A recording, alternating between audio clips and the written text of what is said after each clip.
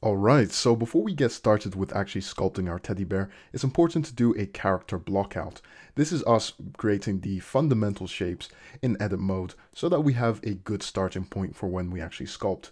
This is incredibly important for when you're sculpting any type of character, and it really helps to save time in actually getting the correct forms. So we can start off by just going into front view and adding in a subdivision surface modifier. So go to modifiers, add modifier, and add in subdivision surface modifier. So we don't want too much geometry, so we'll keep it low. So I think having a level 2 subdivision surface modifier is perfect. And what we can do is just scale up our object. So just follow along with what I'm doing, and hopefully you'll get a very good character blockout. So what I'll do is scale this on the x-axis. This will be the head of our teddy bear. Maybe just scale up, I don't know, like so. And then we will make the snout. So the snout is just the, I guess, the mouth and a bit of the nose. So what we can do is press Shift D and then Y to bring it forward. And then we'll scale it down quite significantly. And then press G and Z to bring it down like so. So I think that's quite good. And you want to have a decent amount of separation between the main head and the snout, just because when we actually sculpt and remesh, if things are too close, then things won't look right. So it's just good to have a bit of space in between the snout and the head. And then what we can do is press Shift D, Y, and then scale this down even more to create the nose. So again, you want to have a little bit of separation. Don't put them in too close or else they'll just blend together when we remesh, but have them poking out and then we can always change it. Maybe that's poking out a little bit too much. So I'll just press G and Y and push it back in like so. Also, what I like to do for the snout here is just press S and X to just have it more angular. Also, if you're having difficulty selecting some of the faces, so if I was to try and select this top face here from this angle, I would only be selecting this face here. So just make sure that you're selecting it from the right position. What can help is by pressing Alt Z to go into X-ray mode, and then I can select through other pieces, as you can see here. All right, so we can continue creating the teddy bear by adding in the body, and we can do this by pressing Shift A and add in the cube, and then just press G and Z to bring it down like so.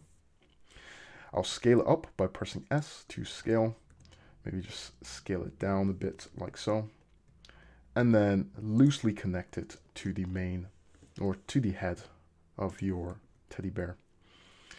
I would say that if you want your teddy bear to look a bit more cute, having a large head does help quite a bit.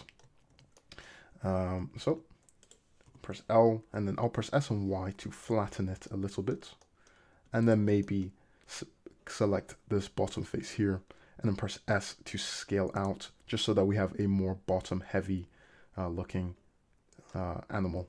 Or instead of pressing S to scale out generally, I think it's better to press S and X to just widen it instead of make it thicker at the back as well. All right, so this is how our teddy bear is looking. Maybe we can just press A and S and Y to scale out just a bit like so. And then what we need to do is just make the arms and the legs of our teddy bear. But maybe before we do that, what I can do is just add in a edge loop here, press S to scale on the x-axis, select this bottom face, and just press G and Y or G and Z to bring it down, and then press S and X to scale it in like so. Now we have more of a, I would say, interesting figure to our bear. Alt click this edge loop here and then press G and Z to bring down like so, and then maybe press L and just scale down the body just so that it's more proportional with the rest of the head and the snout. Did a lot of tweaking there, but it's important to get things right, so don't be afraid to go forward and back when creating your character. So now we can create the arms and the legs, and since the arms and the legs are symmetrical, what we can do is just create one arm and one leg and then just duplicate it to the other side. So again, tab into edit mode, press Shift A and add in a cube, and then we will move it over to this side here. And the arm will be very simple. first of all, just pull it out, press G and X, and then press E, and then press S to scale, like so, just to scale out the arm. What we can do is alt-click this edge loop here, and scale it like so. And then press L, and just move it into the arm a little bit. Again, have a bit of separation. And what I'll do is press R to rotate, just so that it is pointing down a little bit. But again, just be careful with how close you want your teddy bear to be to its body, or it's the arm to be to its body, I should say. And then also for the fit, I'll select this face here at the end of the arm, and then press G, and just move it in like so. Just making tweaks and adjustments, just because I want my bear to have a very good form before we actually start sculpting for real. Okay, G and Z, just move up like so, rotate, and then it's okay if we push it in a little bit. It'll be fine. It's not the end of the world. So I'll just press G and just move this face up like so. Okay. And then what we can do is just create the legs by pressing L to duplicate the arm, press Shift D and move it to the bottom here. And then what I can do is press R and 90 to rotate it 90 degrees on the Y axis, or on the X axis, I should say. And then I will position it at the bottom of the body here, and just move it and rotate it from the top view like so. Then I'll press G and just move it to about here. And what we can do is just place the leg slightly under the bottom part of the body. This part is fine to blend with the rest of the body, so we can just kind of have it overlapping like so. Now the leg should be a bit bigger, so I'll just press S to scale, and then press G to move like so. Maybe that was a bit too much. And then for the feet, big feet are quite nice on teddy bears, so I'll just press S to scale like so. And maybe press S, X, and whoops, press S and yep, Z, I think, to scale up a bit. And there we go. We have the feet done. Let me just make a few adjustments to the body. Maybe bringing out the tummy a bit more would be quite cute, I would say. And then the back as well. Whoops, go into right view. And then press G and Y to bring back, like so. Also, for the head, I can do something similar. Whoops, go into side view and then press G and Y, like so. And that looks pretty good. So now I will select the arm and the leg by pressing L and L here. And then what we can do is duplicate it to the other side. And a quick hack to do this is to have your 3D cursor in the center. So if it's not in the center, just press Shift and C. And then press the full stop or period key on your keyboard. And it will bring up all of these selections, basically where your object will be rotated or transformed from. So we want it to be transformed from the 3D cursor. And this means that any transformation will be about the 3D cursor. So if I rotate it, it's rotating around the 3D cursor. So what we can do is press Shift D, then right click to cancel its movement, and then press S, X, and -1. And now we have flipped it or scaled it -1 on the X axis about this center point here. So now we have almost completed our bear. All we need to do is just create some of the ears, a very basic shape of the ears, and then we will be done. So I've just selected this top face here, and then I will press S to scale out the head a bit more, just so that we have, again, that cute appearance to the head. So I'll just press L to select all of these parts here. And again, having a big head works to our favor whenever we're sculpting teddy bears or plushies or anything like that. And then what we can do to make the ear is press Shift A, add in a cube, press G and Z to drag it up like so. Then press S and Y to scale down, press S to scale up a bit. And then to make the ear, what I can do, let me just move it up just so that I can work in it in isolation. Very simple shape. All I need to do is press Control R, drag it down like so.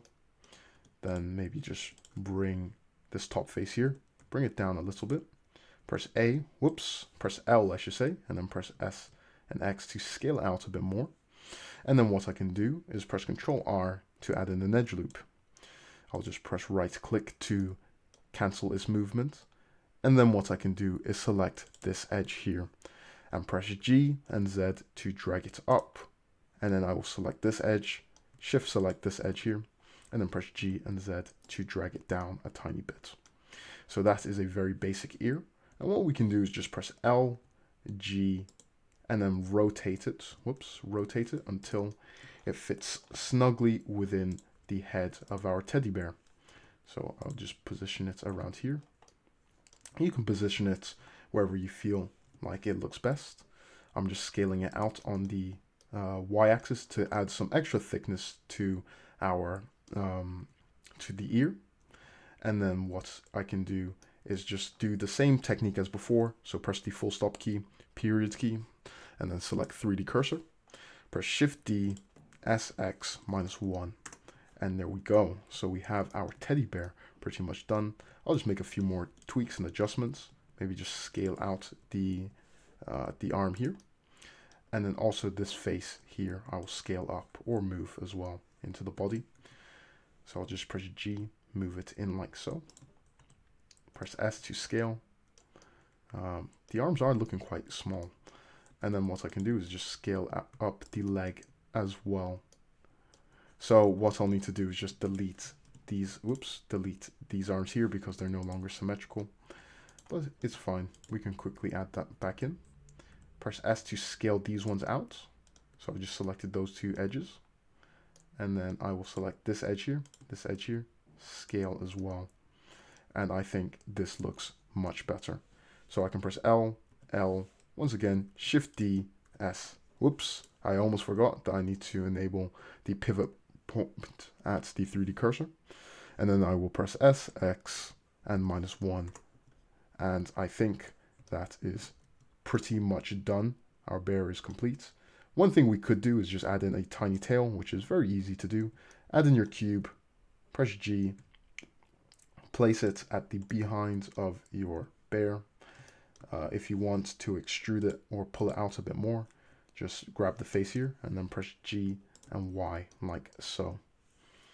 Also, just for the legs, let me just move them up just so that the bear is more, it's more like it's sitting. Whoops, I selected that face as well. So let me just undo and press L, L, go into right view and just move the legs up and a bit forward as well. So then just press G and move them like so. All right, so that is it for the character blockout phase for the teddy bear.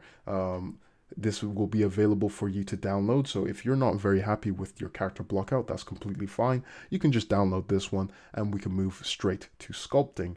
So with that all done, I will see you in the next video where we actually start sculpting our teddy bear and creating a very cute sculpture.